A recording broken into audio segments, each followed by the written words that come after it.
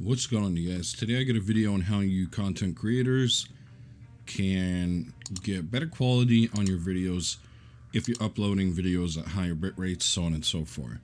Okay, now I do have a render video which I'll link below if I remember to.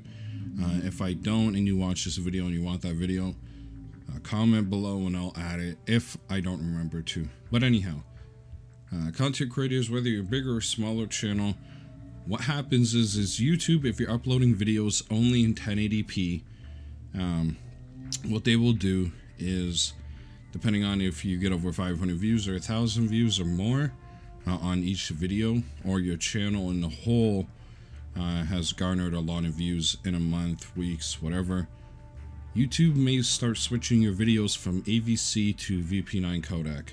Now you may be wondering what's the difference. Well, the default codec is AVC, and the optimized one that YouTube can switch your video over to is VP9, which gives you higher quality, so on and so forth. It's a better codec to have your videos on, especially if you're doing, you know, real life videos, gameplay videos, so on and so forth. Okay, you can tell a difference between the AVC, the VP sorry about that, the VP9 codec. So what you would need to do is you would need to upload a video. Obviously that's 1080, you know, upload it private, and then render out a video at 1440p, which is going to cause your video to go into that VP9 codec. So this is a screen resolution for 1440p. Now you may be wondering, well, is upping the screen resolution going to tear my video quality to crap? No. You can't really tell the difference viewing it on a computer and to viewing it on YouTube.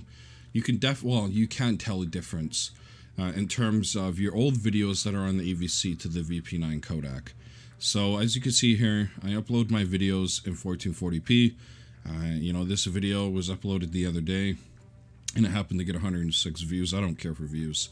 I'm just going to use this as an example, and as you can see, it's the VP9 codec, and video looks fine. Like, there's no blockiness or anything. If this was AVC, you would see a difference in the quality, because again, for gameplay videos and stuff like that, you can see that there's a bit of blockiness and stuff that happens. Let me see if I can get this video to play.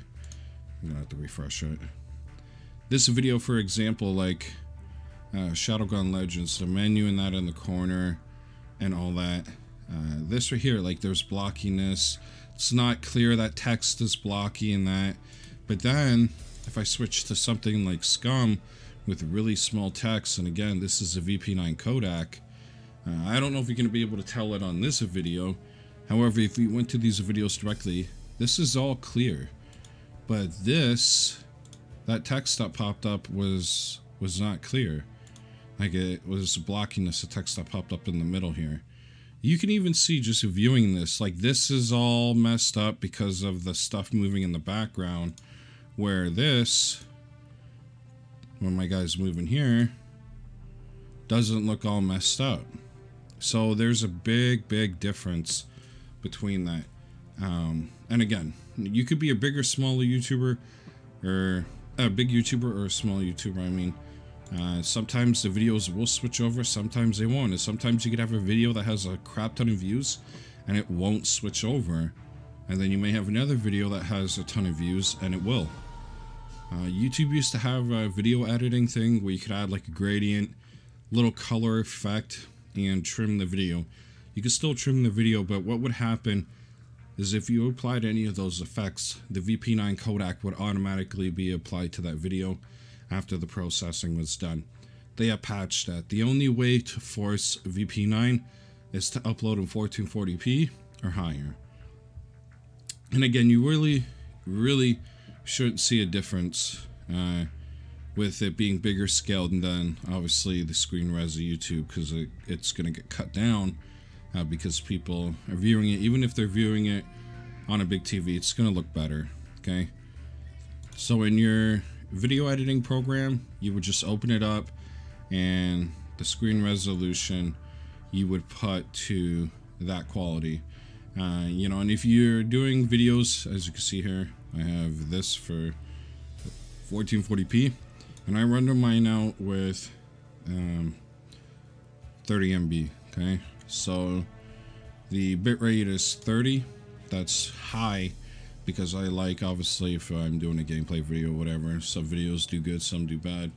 It takes nothing for me to render out a video, so that's why I don't care to have this. But yeah, you're gonna want to do a little bit of a higher bitrate. You know, doing 15 or 20 should be good. And then if you're doing it in the 1440, you'll be getting that VP9 Codec, and it should work out.